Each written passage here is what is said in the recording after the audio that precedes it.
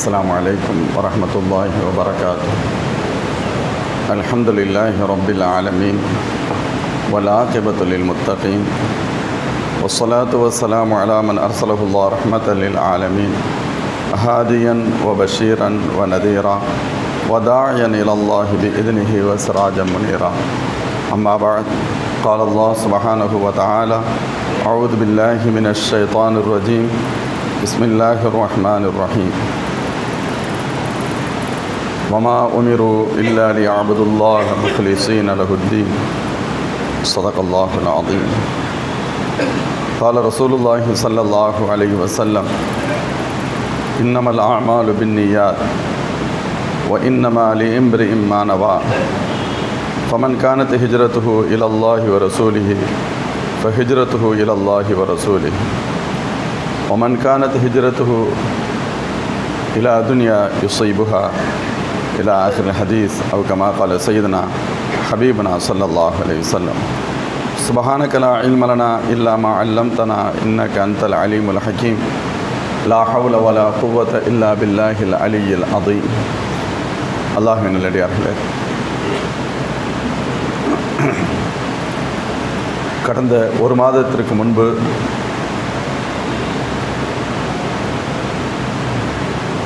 முஸ்லிம்களின் வாழ்வாதார உரிமையை திட்டமிட்டு பறிக்கின்ற நோக்கில் கொண்டு வரப்பட்ட CAA சட்டத்தையும் நாடு முழுவதும் அமல்படுத்த நினைக்கக்கூடிய NRC திட்டத்தையும், அதேபோன்று வழக்கமான கணக்கெடுப்பு பணி என்று கூறி NRC ரெடி பண்ணுவதற்காக திட்டமிட்டிருக்கக்கூடிய NPR போன்ற சட்டங்களை இந்திய முஸ்லிம்கள் மட்டுமல்ல, இந்தியாவின் கணிசமான மக்கள் இதற்கு எதிராக ஒரு மிகப்பெரிய போராட்டத்தை சந்தித்து வருகிறார்கள் என்பதையெல்லாம் நாம் அறிவோம். முஸ்லிம்கள் மட்டுமின்றி இந்திய ஜனநாயகத்தின் மீது அக்கறையுள்ள ஒவ்வொருவரும் இதற்காக போராடி வருகிறார்கள். இந்த சட்டத்திற்கு, CAA சட்டத்திற்கு, குடியுரிமை திருத்த சட்டத்திற்கு எதிராக நாட்டின் 65% மக்கள் எதிர்த்து கருத்து தெரிவித்திருப்பதாக தினத்தந்தி பத்திரிகை நடத்திய ஒரு ஆய்வு கூறுகிறது. இந்த சட்டங்கள் நமக்கு எத்தகைய கடுமையான பாதிப்புகளை ஏற்படுத்தக்கூடும் என்பதை புரிந்து வரக்கூடிய முஸ்லிம்கள் சுதந்திர இந்தியாவில் இதுவரை இல்லாத அளவில் போராட்டங்களில் ஈடுபட்டு வருகிறார்கள். சுதந்திரத்திற்கு பின்பு இவ்வளவு பெரிய ஒரு போராட்ட களத்தை அரசிற்கு எதிராக மக்கள் எதிர்கொண்டது இல்லை, அல்லது அரசு பல போராட்டங்களை சந்தித்திருக்கிறது, இவ்வளவு பெரிய போராட்டத்தை சந்தித்ததில்லை என்பதுதான் உண்மை நிலவரம். டெல்லியின் தெற்கு பகுதியில் இருக்கக்கூடிய ஷஹீன்பாக் என்ற இடத்தில் கடந்த டிசம்பர் 14ஆம் தேதி, ஏறக்குறைய ஒரு மாதங்களை கடந்துவிட்டது, 33-34 தினங்களாக, அன்று மதியம் புர்கா அணிந்த சில பெண்கள் போராட்டத்தில் அமர்ந்தார்கள். இஸ்லாமிய பெண்கள் போராட்டத்தில் அமர்ந்தார்கள். இது ஜாமியா மில்லியா மாணவர்கள் மீது டெல்லி மாநகர போலீஸ் நடத்திய வன்முறை வெறியாட்டத்திற்கு பிறகு இந்த போராட்டம் தொடங்கியது. அமைதியான முறையில் தொடங்கிய பெண்களின், அதுக்கு முழுக்க பெண்களே அதில் இருந்தார்கள். பெண்களின் இந்த போராட்டத்தில் பல லட்சக்கணக்கான மக்கள் தொடர்ந்து பங்கேற்று வருகிறார்கள். பஹ்ருநிசா என்ற ஒரு பெண்மணி தனது வேலையை ராஜினாமா செய்துவிட்டு முழு நேர போராளியாக போராட்டத்தில் பங்கேற்று வருகிறார். அவர் சொன்ன பொழுது, ஆட்சியாளர்கள் எங்களது குழந்தைகளின் குரல் வழியை நெரிக்க முயற்சி செய்கிறார்கள், தாய்மார்களான நாங்கள் அவர்களை பாதுகாப்பதற்காக ஒன்றிணைந்து நிற்கிறோம் என்று மீடியாவில் குறிப்பிட்டார். அவர் வைத்திருந்த அந்த பேனர், அடக்குகிறார்கள் என்ற அந்த பேனர் இப்பொழுது உலகம் முழுக்க புகழ்பெற்றதாகிவிட்டது. CNN பத்திரிகை, மீடியா போன்றவைகள் அதை வெளி உலகத்திற்கு கொண்டு வந்தன. போராட்டம் அனைத்து வகையான அடக்குமுறை முயற்சிகளையும் தாண்டி நடந்து கொண்டிருக்கிறது. போராட்டத்தை அடக்குவதற்கு என்னென்ன பண்ண முடியுமோ அவ்வளவையும் செய்தார்கள். யூபியில் ஏறக்குறைய 20 பேரை கொன்று குவித்தார்கள். JNU பல்கலைக்கழகத்திற்குள் குண்டர்களை அனுப்பி அவர்களை திட்டமிட்டு தாக்கினார்கள். ஜாமியா மில்லியா பல்கலைக்கழகம், அலிகட் யூனிவர்சிட்டி போன்று பல்வேறு இந்த போராட்டங்களை அடக்குவதற்காக பல முயற்சிகளை ஆளும் அரசு மேற்கொண்டது. ஆனாலும் அவைகள் அனைத்தையும் தாண்டி இந்த போராட்டம் உயிர் பெற்று வருகிறது. போராட்டத்திற்கு தடை விதிக்க வேண்டும், அந்த டெல்லியில் கூடுகின்ற குறிப்பாக அந்த போராட்டத்திற்கு தடை விதிக்க வேண்டும் என்று சிலர் டெல்லி ஹைகோர்ட்டை அணுகிய பொழுது அது சாத்தியமல்ல என்று, அதற்கு தடை விதிக்க முடியாது என்று ஹைகோர்ட்டு குறிப்பிட்டது.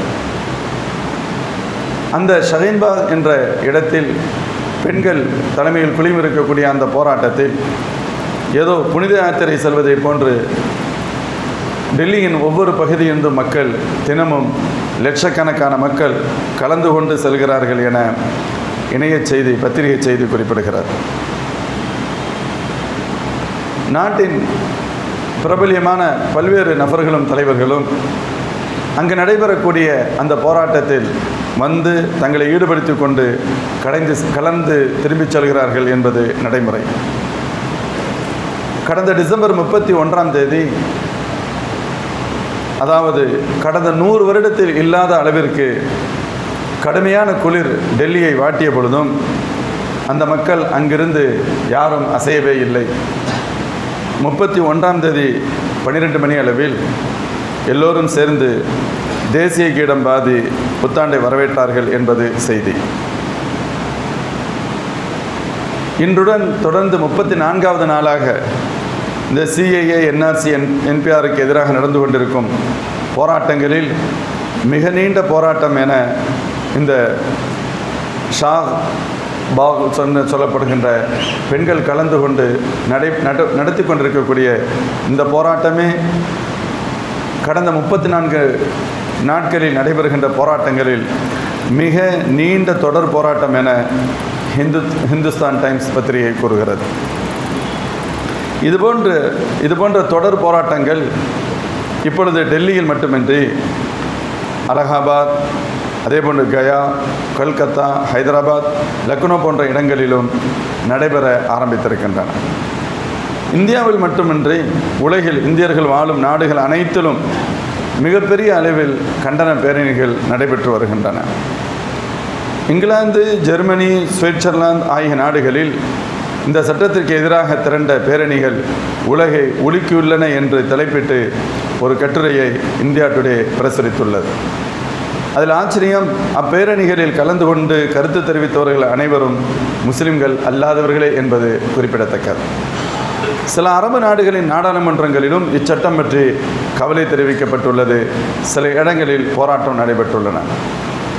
CAAவிற்கு எதிரான இந்த போராட்டங்கள் காரணமாக ஜப்பான் பிரதமர் கலந்து கொள்வதாக இருந்த இந்தியா ஜப்பான் கூட்டம் ரத்து செய்யப்பட்டுள்ளது. போராட்டங்கள் காரணமாக டிசம்பர் மாதத்தின் பிற்பகுதியில் கார்கள், வாட்சுகள், உணவகங்களின் விற்பனை குறைந்துள்ளதாக இந்தியன் எக்ஸ்பிரஸ் பத்திரிகை கூறுகிறது. சுமார் 20 விமானங்கள் ரத்து செய்யப்பட்டுள்ளன என்றும் 700 விமானங்கள் தாமதமாகியுள்ளன என்றும், சில மாநிலங்களில் ரயில் போக்குவரத்து நிறுத்தப்பட்டுள்ளது என்றும், இதுவரை ரயில்வே துறைக்கு சுமார் 30 கோடி நஷ்டம் ஏற்பட்டுள்ளது என்றும், குறிப்பாக மேற்கு வங்க மாநிலத்தில் 72 கோடி அளவிற்கு ரயில்வேக்கு சேதம் ஏற்பட்டுள்ளது என்றும் புள்ளி விவரங்கள் கூறுகின்றன. பல மாநிலங்களில் இன்டர்நெட் சேவையை அரசு தடை செய்துள்ளது. ஒரு ஆச்சரியம், ஒட்டுமொத்த உலகத்தின் ஒரு புள்ளி விவரம், இன்டர்நெட் போன்ற சேவையை அதிகம் ரத்து செய்த ஒரு நாடு என்று சொன்னால் இந்தியா தான். அப்படியானால் அங்கே என்ன நடைபெற்று கொண்டிருக்கிறது என்பதை யூகித்துக் கொள்ளுங்கள் என்று உலக செய்தி நிறுவனங்கள் கூறுகின்றன.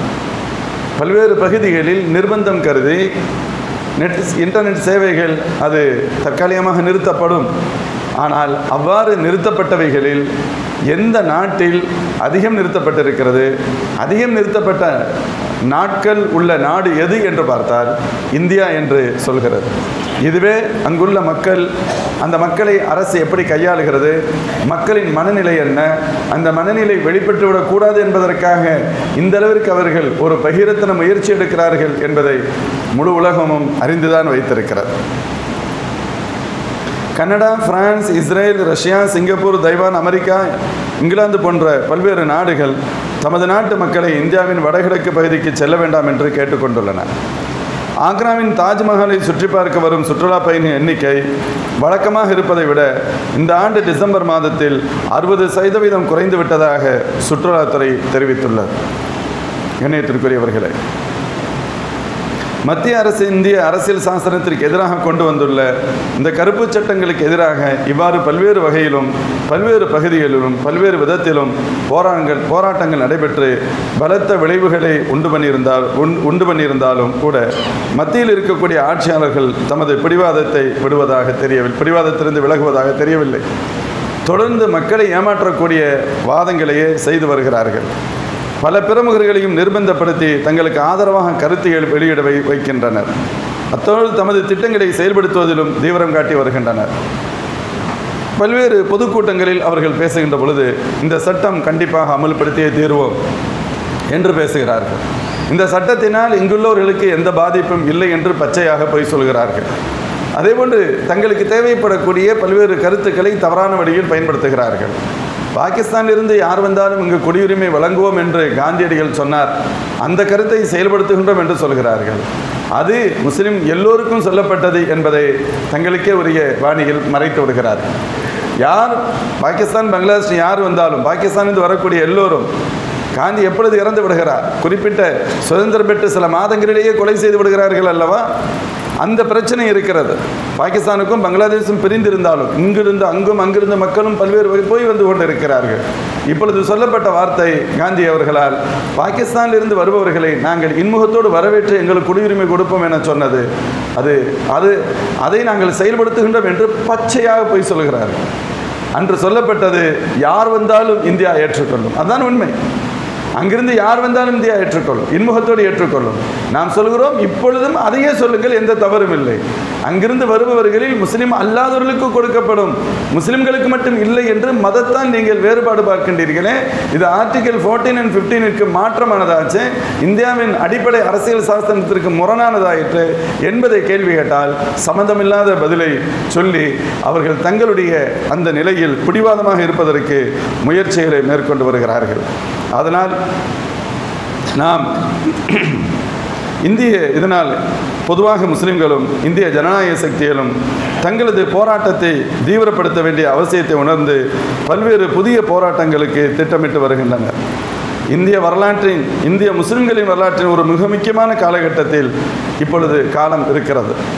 அமைதியான வாழ்வா அல்லது அடிமை வாழ்வா என்ற நிர்பந்த நிலைக்கு ஆட்படுத்தப்படும் சூழலில் போராட்டத்தில் ஈடுபட்டுள்ள இஸ்லாமிய தலைவர்கள், அமைப்புகள், ஜமாத்துகளின் பொறுப்பாளர்கள், அதன் தொண்டர்களாகிய நாம் எல்லோரும் நினைவில் நிறுத்த வேண்டிய சில விஷயங்களை மட்டுமே பரிமாறிக்கொள்ள வேண்டும் என்பது எண்ணம்.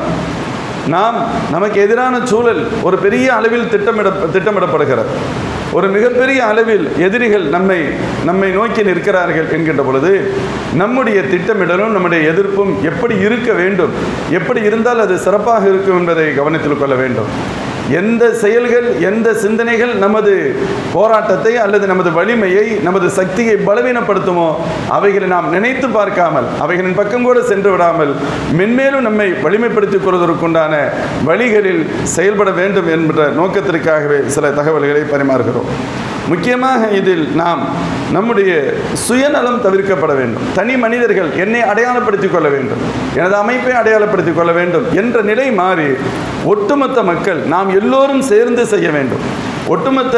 அதாவது ஆட்சியாளருக்கு எதிராக எல்லோரும் இணைந்து செயல்பட வேண்டும். இதில் யார் பெரியவர் யார் சிறியவர் என்ற சிந்தனை இல்லாமல் முழுக்க நாங்கள் இதை அல்லாஹ்விற்காக எதிர்க்கின்றோம், எங்களுடைய பெயருக்காக, எங்களுடைய புகழுக்காக, எங்களுடைய பெருமைக்காக, எங்களை சார்ந்தவர்களின் பெருமைக்காக அல்ல, ரப்புக்காக, இந்த சமுதாயத்தை பாதுகாப்பதற்காக எதிர்க்கின்றோம் என்ற ஒரு இஹ்லாஸான உணர்வில் கண்டிப்பாக நாம் அவைகளை செய்ய வேண்டும், அதில் கவனம் செலுத்த வேண்டும்.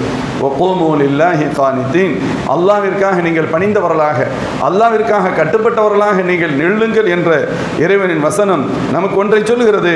எதுவும் ரப்புக்காகவே இருக்க வேண்டும், அது கட்டுப்பாடோடு இருக்க வேண்டும், எல்லை மீறியதாக இருந்துவிடக்கூடாது என்பது அதனுடைய பொருள்.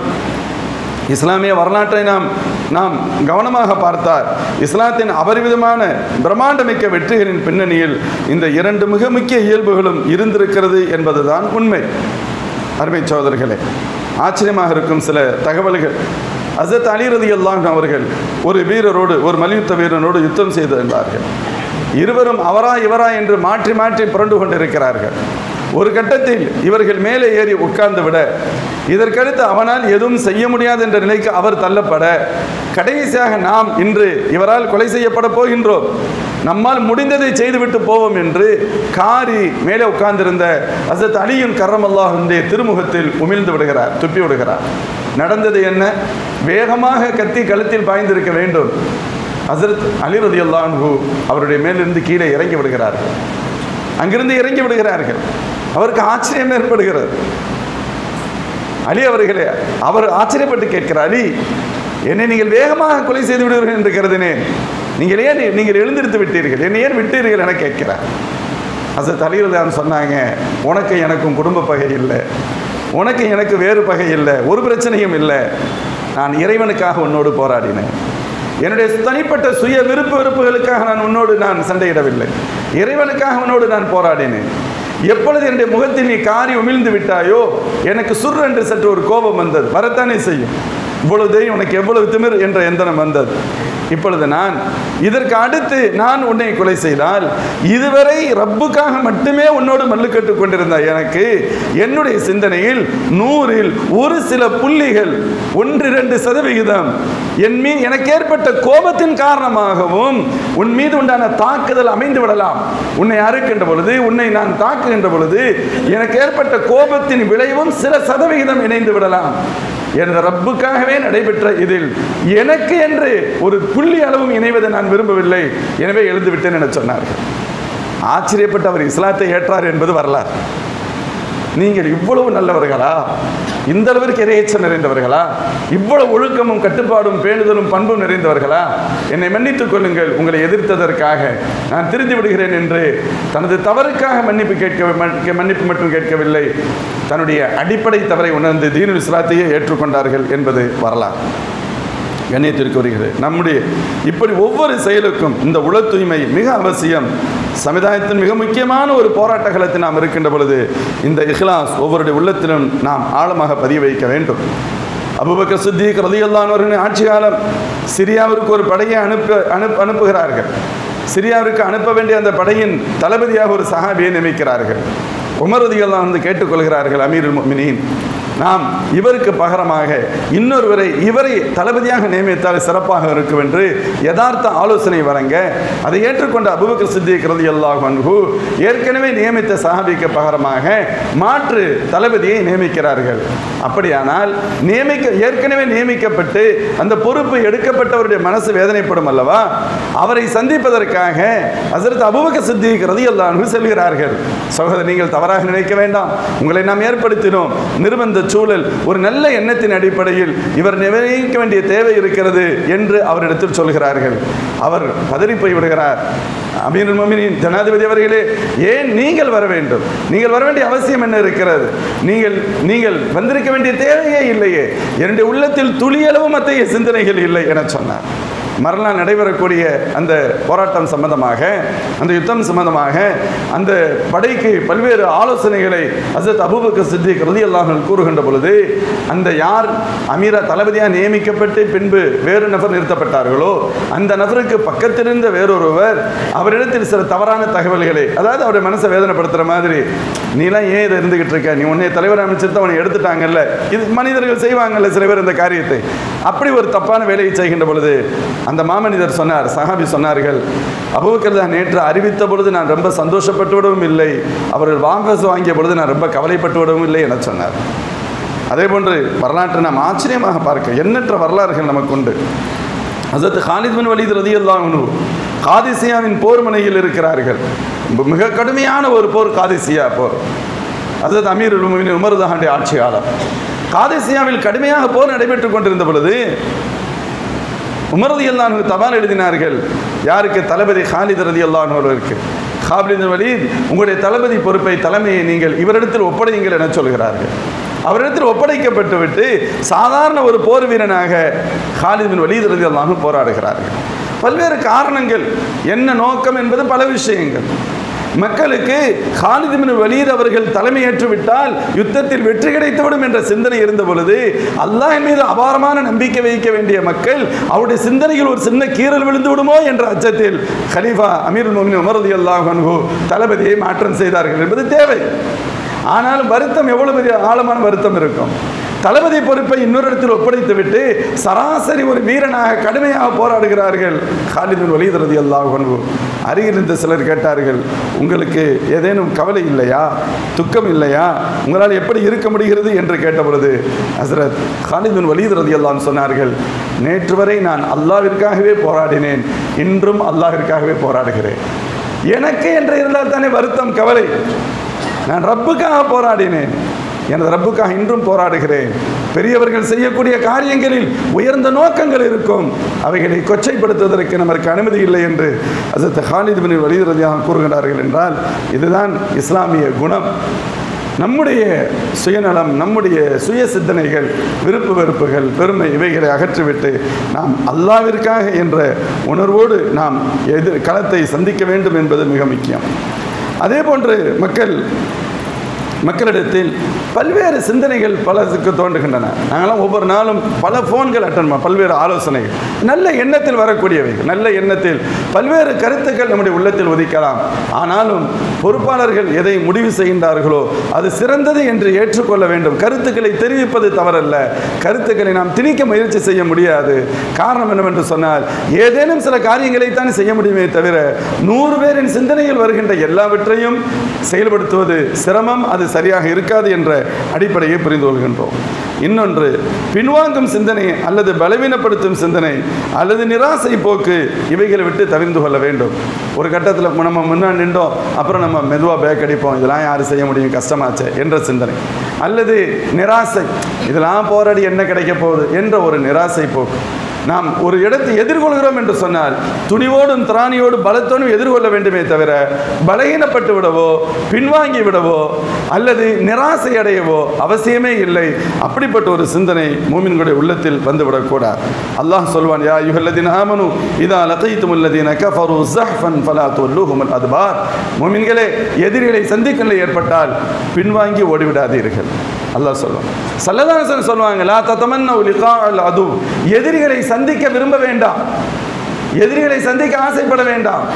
அவங்கள போய் சண்டை போட்டு நமக்கு என்ன கிடைக்க போகுது, தேவையில்லை. ஆனால் அப்படி ஒரு நிர்பந்தம் ஏற்பட்டால் உறுதியாக இருங்கள். எவ்வளவு அழகான வார்த்தை. எதிரிகளை சந்திக்க ஆசைப்படாதீர்கள், அவர்களோடு மல்லடிக்க வேண்டும் என்ற கட்டாயம் நமக்கு இல்லை, தேவையும் இல்லை, அவசியம் இல்லை.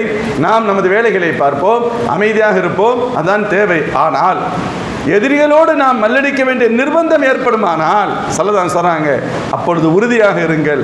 உங்களுடைய உள்ளத்தில் ஜல்சலா வரக்கூடாது, உங்களுடைய உள்ளத்தில் இரண்டு சிந்தனை வரக்கூடாது, உங்களுடைய உள்ளத்தில் நெருடல் உறுத்தல் வரக்கூடாது. நீங்கள் தெளிவாகவும் ஸ்ட்ராங்காகவும் இருக்க வேண்டும் என்றார். அதே போன்று போராட்டங்களை சிதைக்கக்கூடிய மிக முக்கியமானது வன்முறை. வன்முறைக்கு ஒருபோதும் இடமளித்து விட முடியாது, வன்முறைக்கு இடமளித்து விடக்கூடாது. பெரிய கூட்டம் கூடியவுடன் நாம் ரொம்ப பெரிய கூட்டமாக இருக்கிறோம், நம்மளை யாரும் எதுவும் செய்ய முடியாது என்று தவறான வேலைகளை செய்யக்கூடாது. பஸ்ஸுக்கு இது வைக்கிறது, காருக்கு கொளுத்துறது, பக்கத்தில் உள்ளவங்களுக்கு கஷ்டம் கொடுக்கிறது, இது போன்று வன்முறைகள் நமக்கு அனுமதி இல்லை. நாம் சொல்ல வருகின்ற விஷயத்தை நமது போராட்ட வழியின் காரணமாக தெளிவாக சொல்ல வேண்டுமே தவிர அவைகளை வன்முறையாக மாற வேண்டும் என்றுதான் எதிரிகள் ஆசைப்படுகிறார்கள். அப்படி மாறிடாதா, அதை சாக்காக வச்சு சரி பண்ணுறோன்னு சொல்லிட்டு ரொம்ப பேரை காலி பண்ணிட முடியாதா என்று நப்பாசை கொள்கிறார்கள், அதை எதிர்பார்ப்பார்கள். வன்முறைக்கு துளியளவும் இடம் அளித்து விடக்கூடாது.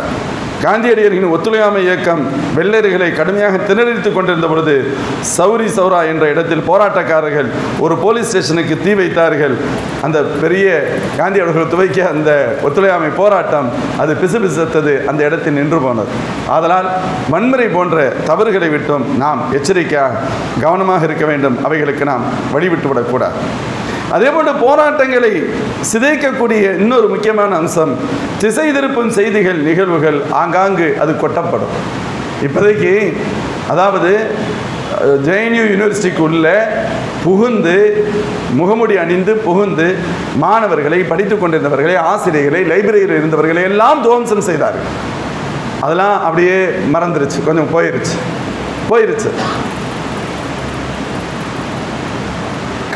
களியக்காவிலைக்கு அருகில், திருவனந்தபுரத்திற்கு அருகில் ஒரு போலீஸ் சப் இன்ஸ்பெக்டர் கொல்லப்பட்டு விட்டார்.